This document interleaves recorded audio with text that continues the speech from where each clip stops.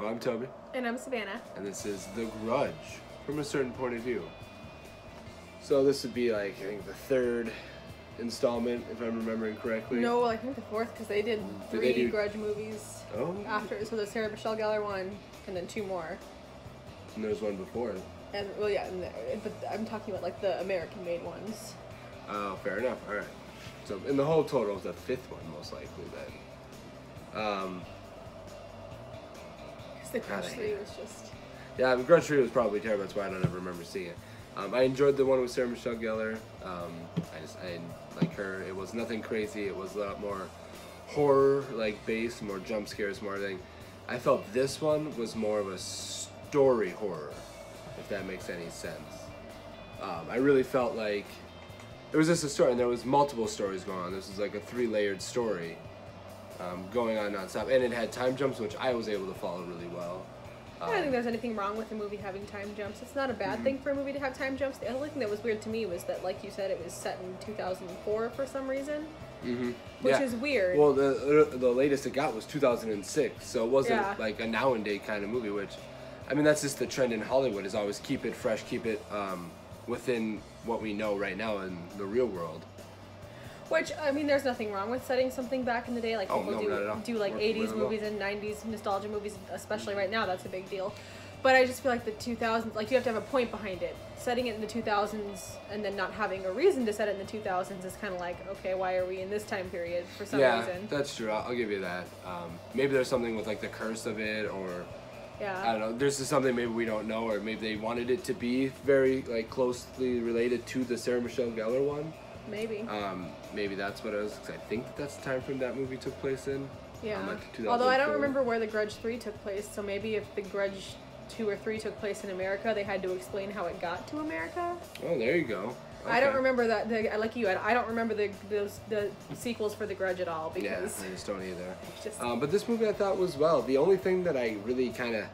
And I didn't even, like, dislike it, it just felt out of place to me, was the opening. It felt like a cold open to, like, a TV show, which is fine, you can do that in a movie, but it didn't have a cold open movie feel to it. Yeah.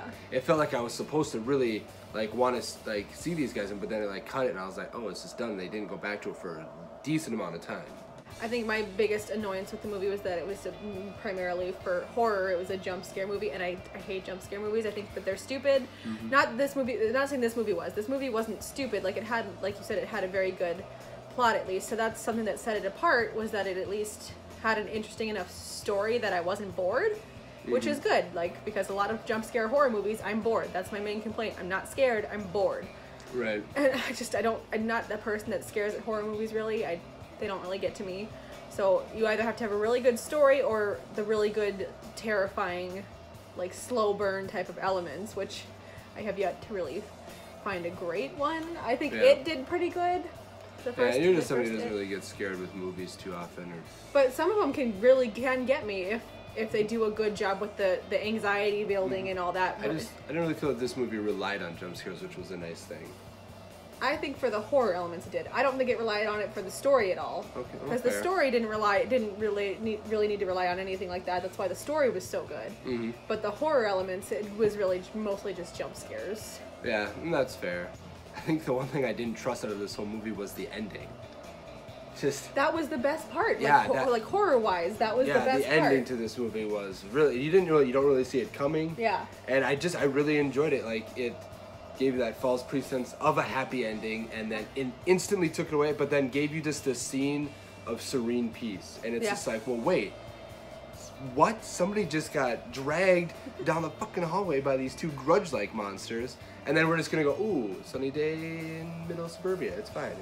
It's okay. There's some birds chirping. Well, and there was there was no score. It was just like silent. It was just the sounds of nature, you just heard birds and cars. chirping, and that is good. That to me is good horror. I wish more of the movie's horror elements had been like that, because that's good horror to me. Is that creepy, like, anxiety? Like, okay, why is it quiet?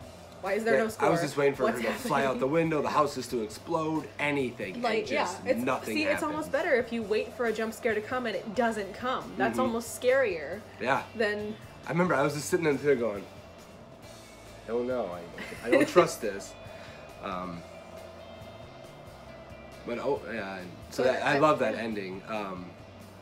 I think that was the scariest I thought to me. even though the characters were relatable, even if you didn't really care for them, the acting wasn't amazing. And this won't win like best horror movie of the year at all.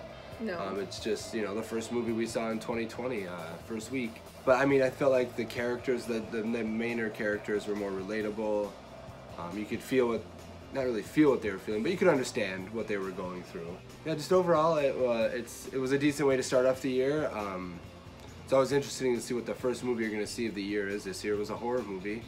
Last year I'm pretty sure it was like an action movie we saw. I can't really remember what we saw first, but pretty sure it was an action movie. So, you know, start the year off with horror, and I guess we'll be getting into horror again pretty quick with Antlers coming soon.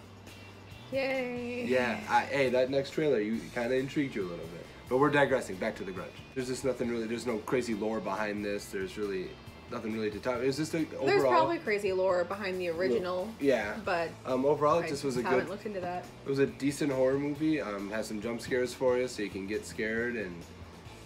Yeah, people who like haunted houses and scare easily will enjoy. Yeah, I don't know why people do it, but if you're in the middle of nowhere, driving down the road, and all of a sudden somebody's just in the middle of the road, some creepy, weird thing, why do you get out? Just keep fucking going.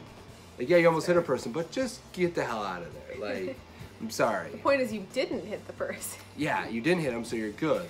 If they were somebody who was trying to flag you down for help, they'd be flagging you down for help. You would have seen them before the 2 seconds before you hit them. So just keep driving. And like I said, I'm not big into like horror series. I'm more into like the big story-driven ones. Yeah, fair enough. So that that gave this one an edge. At least was story-driven, but horror-wise, it was like. Yeah. So if you're just looking for a movie just to watch, it's a decent one to go see.